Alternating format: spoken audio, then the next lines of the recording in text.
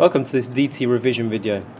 Today I'm going to be showing you how to create an ellipse using the Trammel method. You may ask yourself, what is a Trammel? It's basically a strip of paper that contains a right angle and a straight edge. Very easy for you to create in the exam if you ask for an extra piece of paper, and a great technique for creating an accurate and well constructed ellipse. Let's recap. An ellipse is basically a squashed circle or an oval and contains a minor and major axis. Theoretically, these are two diameters of an oval or an ellipse shape. The first thing you need to do, in the exam you'll be given the major and minor axes. So if you're asked to draw an ellipse, these will always be given. Let's say here, for example, today you're given an example where you're asked to draw a major axis of 100 millimeters or 10 centimeters and a minor axis of 80 millimeters or 8 centimeters. So this ellipse, because these measurements are quite similar, is going to be a very slightly squashed circle but not as exaggerated as this one. So, step one, draw your major axis, mark the midpoint. Okay, so that's a 10 centimeter line with the midpoint marked at 5. From that midpoint, create your minor axes, and that will be done again at 90 degrees to the major axis that you've drawn. So theoretically here today, my ellipse is going to be forming this shape here. Now, what do we do next with the Trammel? The first thing we do with the Trammel is we mark the minor axis.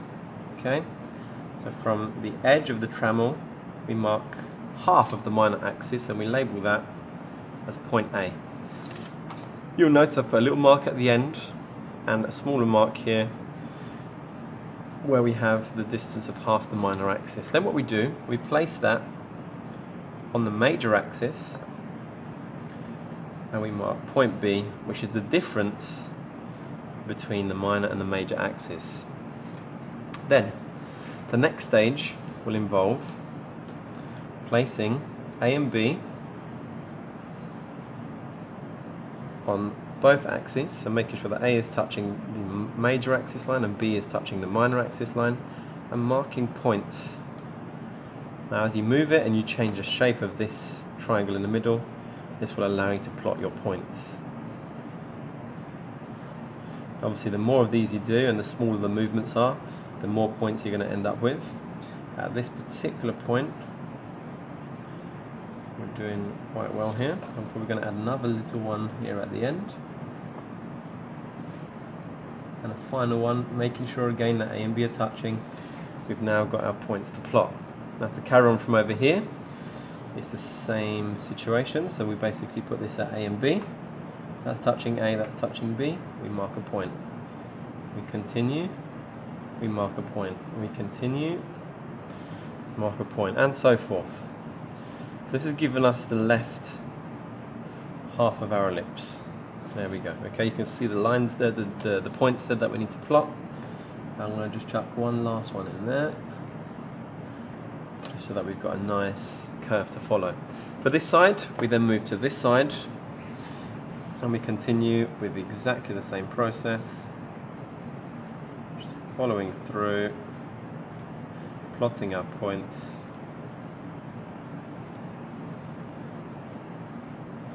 and there you have it. Okay, and for this last corner we come over here,